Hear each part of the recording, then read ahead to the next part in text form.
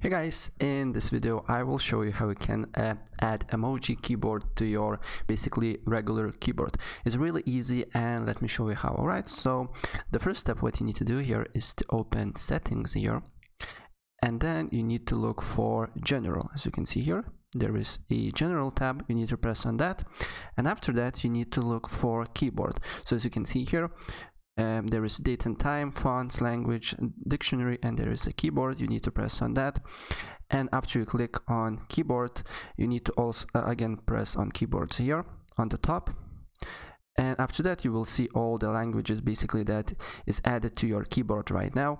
So as you can see here, for me is English and Lithuania, and if you want to add emoji keyboard, you need to press add new keyboard, and as you can see here in suggested there is emoji keyboard, but if there is not in suggested, what you need to do here is to look for E right here, and it should be emoji keyboard somewhere here, but I have suggested, so I will press that.